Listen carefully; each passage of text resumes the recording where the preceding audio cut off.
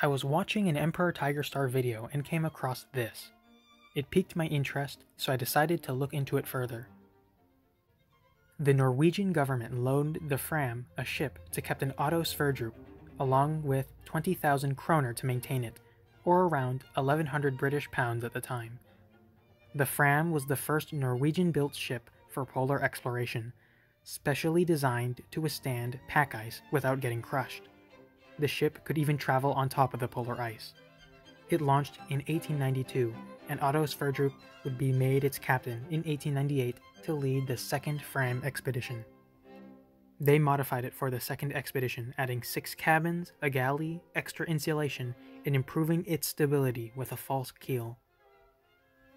Since it came back from the first expedition successfully without getting crushed by ice and disappearing forever, 5 scientists were willing to join the second Fram expedition alongside 10 crew members.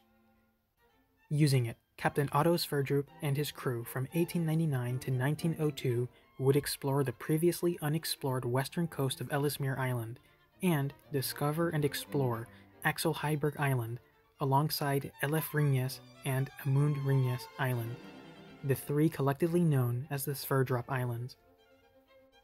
Captain Sverdrup would claim these lands for the Norwegian crown.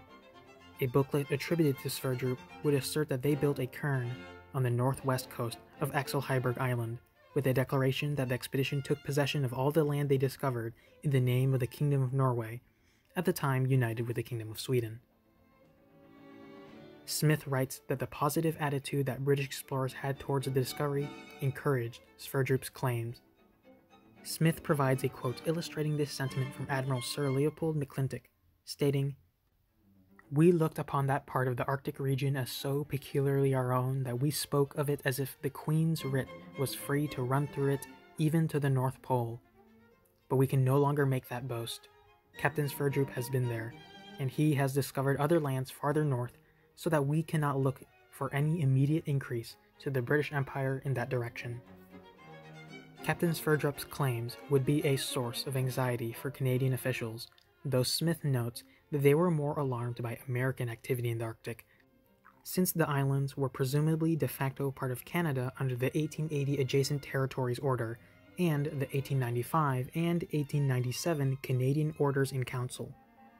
However, the fact that no Brit or Canadian discovered the islands meant that Sverdrup's claims still held some weight, and none would set foot on the islands until after World War I. Smith writes, "Evidently, Sverdrup continued to badger the Norwegian government during these years. According to Fairley, the explorer visited the Norwegian Foreign Office in Oslo periodically to make sure his islands were not completely forgotten."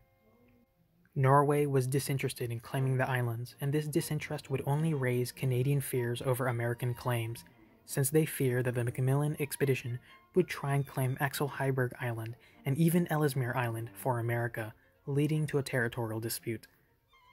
Norway cared for other territorial disputes, like their Antarctic claims. This is exemplified during a dispute with the British over Bouvet Island, where they offered to drop their claims over the Sverdrup Islands, despite the fact they never publicly claimed the islands. This lack of interest is contrasted by Norwegian Prime Minister Johan Ludvig Mowinckel, Smith writing in a widely publicized speech at Bergen on 10th November about Norwegian policy in the polar regions. Norwegian Prime Minister Johan Ludvig Mowinckel refused to recognize British and Canadian sector claims in the Antarctic and Arctic, saying that these territories could be claimed only through occupation, and that the claimant nations had not as yet fulfilled this requirement. Norway had played an important part in the polar regions, he said, and had special interests in both. This would revive Canadian anxiety over Norway in the Arctic, and letters would be sent between the two nations and their diplomats to reach a settlement, with a framework established by February 1930, one that compensated Captain Sverdrup for his discovery. Smith writes that misunderstandings, complications, and disagreements meant that the settlement process was long and drawn out. Smith added that the Canadian government insisted on formalities, and Norway was not very interested in the affair. Bordewick, who was Captain Sverdrup's legal representative, was the only one interested in hastening the settlement. especially since Captain Sverdrup was ill. The negotiations concluded on November 5th, with Captain Sverdrup receiving 67,000 Canadian dollars in payment. The news over the settlement was made public on November 11th, 1930, with Norway recognizing Canadian sovereignty over the archipelago. Since July, Captain Sverdrup had a rapidly developing cancer, so he profited very little from the affair, dying on November 26, 1930. Interestingly enough, the Fram not only sailed the Arctic, but would go to Antarctica in the third Fram expedition. Not only that, but the ship was preserved and is now at a museum in Big Day near Oslo. Their site was a useful source of information on the ship. I must also credit this book by Gordon W. Smith for much of the information here. It's nice to see that even today the islands retain their Norwegian names. William Barr wrote in 1984, "Were he still alive, however, Sverdrup would undoubtedly have been raising a storm in the Norwegian press and in the Storting during the past decade, because in the 1970s, surveys discovered reserves of both natural gas and oil." It's amusing to wonder what if Norway asserted a claim over the islands and somehow kept them, or if the Canadians' worst fears were realized and Americans saw Norwegian indifference as a free pass to claim the islands for themselves.